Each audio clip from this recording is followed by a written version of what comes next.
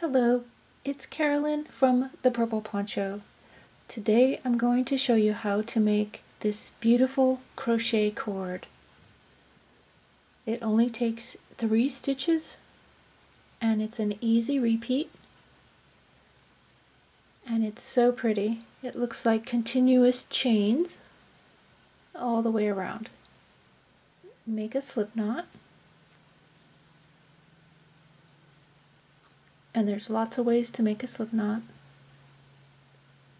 This is how I make mine. And I'm using a size J crochet hook or 6mm. And this is just for demonstration. You can use any size yarn, thread, nylon, rope, whatever you want to work with. This is just a number 6 bulky yarn, so it's easier for you to see what I'm doing. But you can use any size or any type of fiber that you like. Okay, so I have my slip knot, and I'm going to chain 3. So yarn over and pull through. There's 1, 2, and 3. Now this is kind of, to me, like a Tunisian crochet project because we're going to leave the loops on our hook. You can use a regular crochet hook because there's only 3 loops. So I have 1 loop on my hook already. So looking at our chain, I'm going to skip the stitch down below here because my loop on my hook is coming out of that first chain there. See that? So that's our first stitch.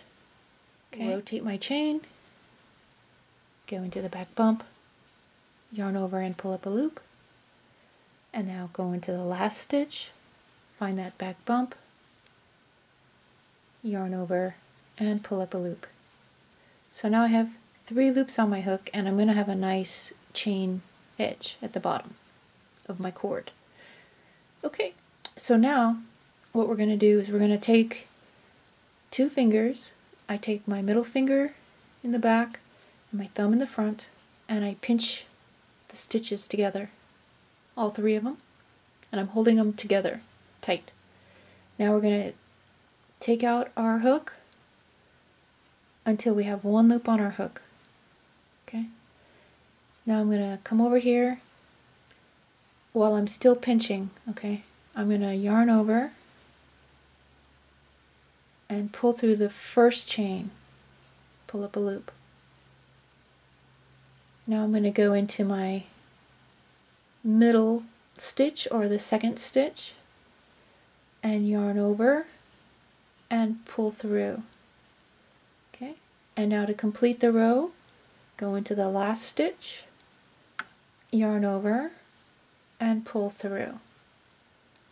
So that's made a little chain here. That's our first row down here. I have 3 V stitches. So now I can let go. Those are all secure now. So I have 1 here on the edge, and I have 1 in the middle, and I have 1 on the other edge. And that is basically how we do this whole cord.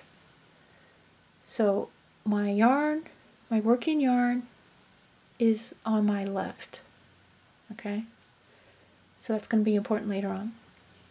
So again, I'm going to grab my work, and then I'm going to take out my hook until I get to that first stitch. Leave that one on your hook, yarn over, and when you yarn over, don't pull too tight because you're going to make that 3rd stitch right here shrink down. So just gently pull through, not pulling too tight. Go into the second loop, yarn over and pull up a loop, and then go into that. It already did. You see how it's kind of smaller? Go into that last stitch. Okay, put that back on your hook. And if you don't know where you're at, if you look at the back, you see that my working yarn is coming out of that second stitch. So you know you haven't worked your last stitch yet. That's one way to tell. So yarn over and pull up a loop. And you can see my tension is already getting tighter, very much so. And that's the only hard thing about this cord, is keeping your tension the same. Okay, like either tight or loose or in between. Okay, so again, I'm pinching, taking out my hook, yarn over, pull through, go in the next stitch, yarn over, pull through, and then the last stitch, yarn over and pull through. So I have 3 rows. My first row is really, really loose, and now my next 2 rows are more in line with each other. They're more uniform in size.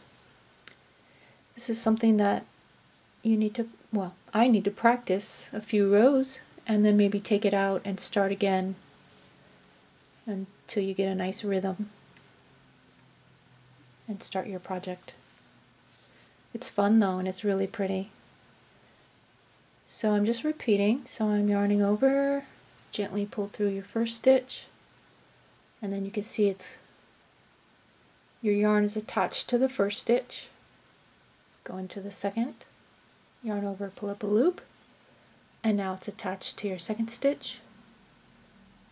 Go into the third, in the center, and yarn over and pull up a loop. So when your yarn is on the last stitch, you know you've completed that whole row. Now, let's say, okay, I'll do an example here. So I'm pulling my working yarn tight, and I'm making this first stitch real small. Okay, so let's just say we pulled too tight, and now we know that that last stitch is not going to be the same height as the rest of this row. Okay, can't even get my hook in there. And then yarn over and pull up. And I can feel it pulling down because this one is a lot smaller. Okay, so let's say we want to take it out. So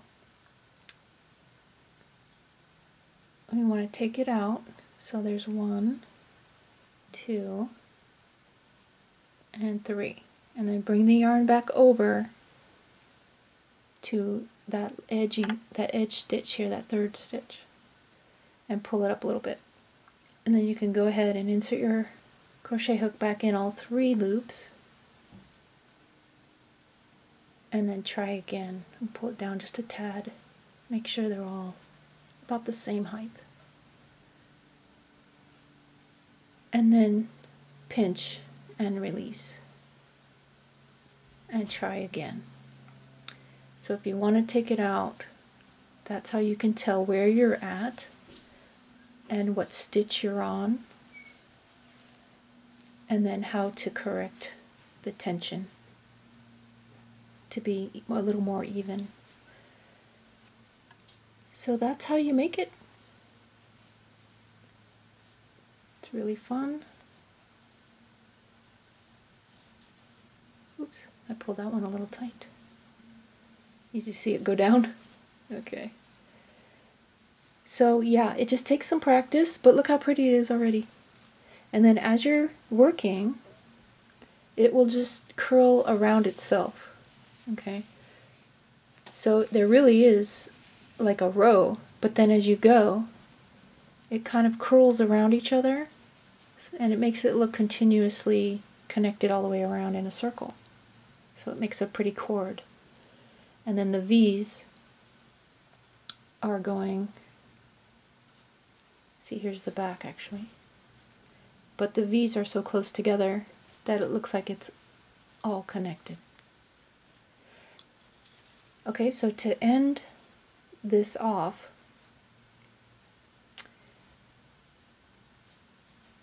you can just yarn over and pull through, and pull through, and pull through, and then make a chain and end off. Okay.